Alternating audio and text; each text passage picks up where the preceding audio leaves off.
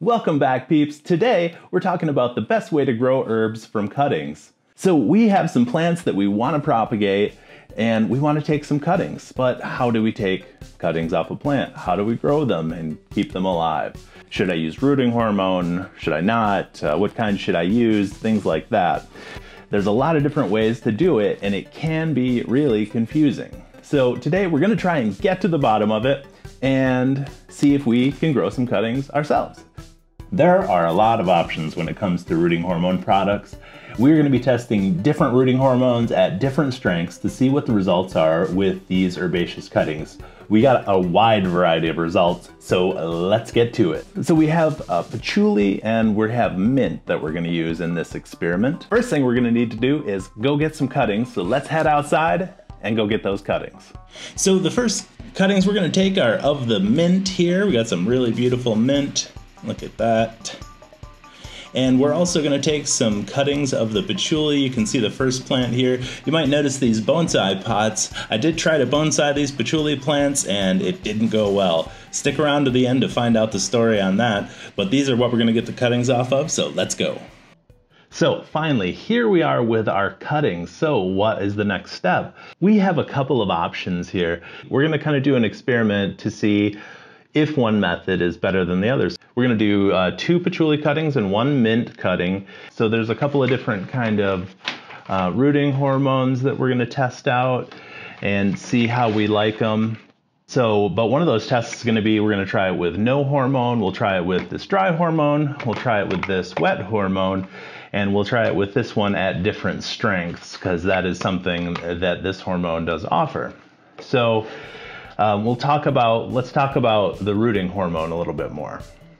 Talking about rooting hormone here, you'll see they all have an ingredient in common here. And that's going to be, the active ingredient, so to speak, that is really kind of what makes the magic happen. So now you can see here, this has a much higher concentration than this one does for the active ingredient. So the reason for that is you actually are meant to dilute this with water so you can create different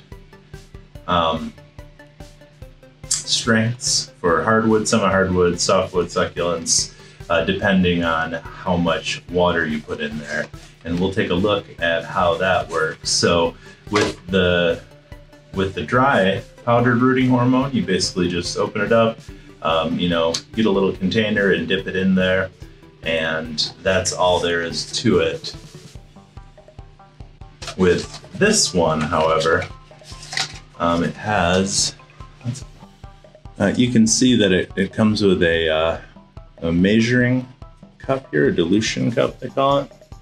It shows you the concentrate level, which is here, and then you go up to the 5, 10, 15, 20x dilution, and that's how you create the rooting solution with this rooting hormone.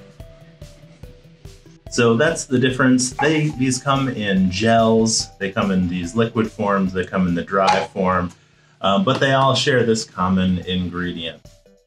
You want your cuttings to be about 3 inches, not much bigger than that. You can do a bigger cutting if you wanted to, but usually it's nice to kind of start small and kind of, let it grow out fully from there as opposed to trying to starting a large cutting. But you could do that, but we're going to keep it small for today and, just go down a few inches here.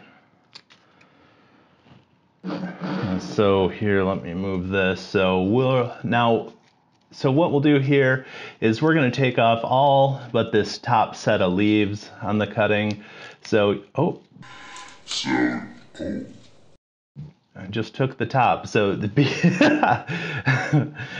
careful not to take the top off when you're doing this. So, I could still use that as a cutting. I got a couple extras though, so I'm just gonna get rid of this one. But you just want something like that, and then just toss it back in the water.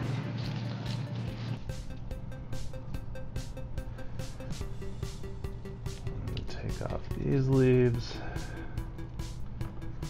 Put it down. So I do like growing patchouli plants. You might be familiar with patchouli from the scented oil that's created from the leaves of the plant. But that's not what we're gonna do with it. We're just gonna grow some new plants to enjoy. Back in my hometown, there was a small nursery out in the country where you could actually get patchouli plants every year. We live in a different state now, and I just haven't been able to find that type of plant. So I actually ordered these online from Amazon, of all places. So here's a picture of what they look like when I got them. They grew all last summer really well, and into this summer.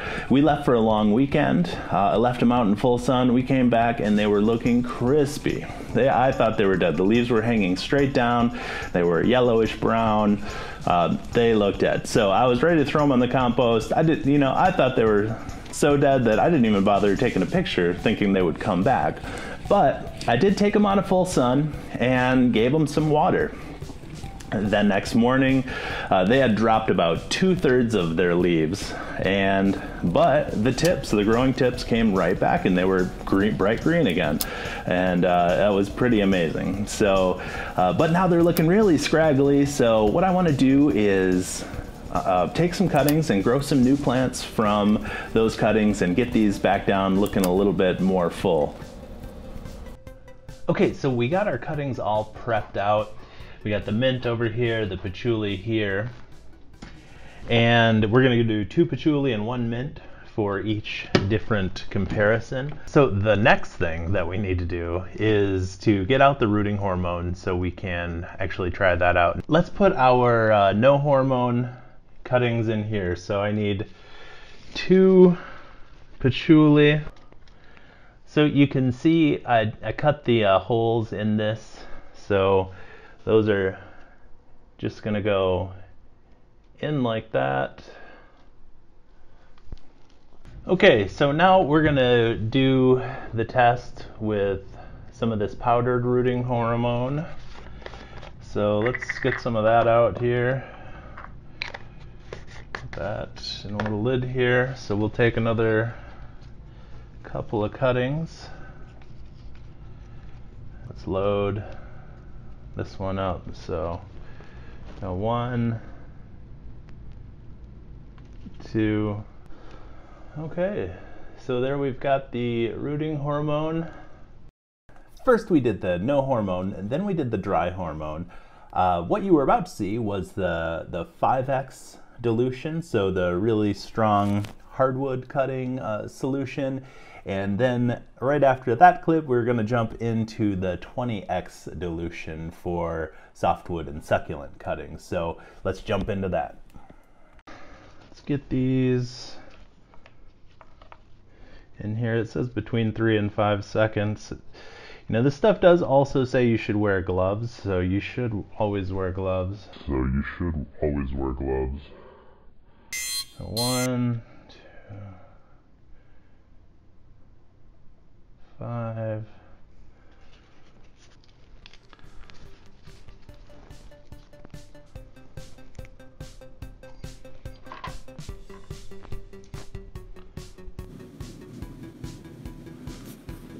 So this is the dry hormone, no hormone, high hormone, and low hormone are what these stand for.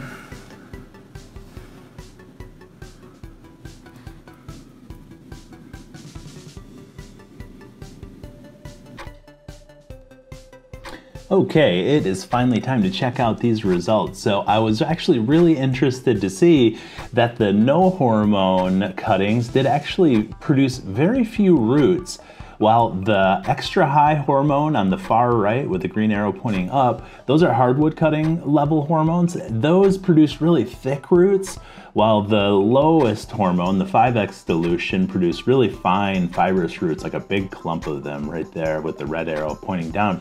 So I was really interested to see that. You can see here that the low hormone is actually consuming a lot more water by the end of the growth when it's produced all those fine fibrous roots. Now, actually, one of the big surprises for me was the dry hormone. The dry hormone, I think, did the second best out of all of these, so I was really interested to see that. Now with the high hormone that produced the very thick roots, but fewer roots and not really feeder roots, now the high hormone cuttings, if those were planted in a traditional media like potting soil or perlite or something like that, those probably would have burned. But since I put them directly in water, it kind of diluted it even further. So I think that's the reason that the high hormone level on that one didn't burn those cuttings. So my takeaway on this is that the dry hormone with a lower concentration of hormone is a great solution if you're just going to be doing a low amount of cuttings, say like 5 or 10 cuttings or something like that. Because with the wet hormone, you actually kind of have the waste afterwards. Whereas with the dry hormone, you just use what you need and you can save the rest for later. So I really like that about the dry hormone. Yeah, as far as the dry hormone goes, I think I would go with that. And that was kind of the surprise result of the takeaway from this experiment for me. Here's a clip of the cuttings all potted up. I mentioned at the beginning of the video that I tried to bonsai the mother patchouli plants from these. So I went straight in with a hard root prune and I cut the branches back really far. I think it was just a bit too much at once and they died almost instantly after that. I did try to keep them alive, I gave them a chance, but there was no bringing them back. So next time maybe I would prune the branches back hard and then let it recover a bit before going in after the roots. So we'll see, but so it didn't work out this time, but I got more patchouli plants on the way to try and turn into bonsai trees, so eventually we're gonna get it. Thanks for watching today. Click that like button and the subscribe button to see more videos about plants, gardening, bonsai, orchids, and the like, and I will see you next time.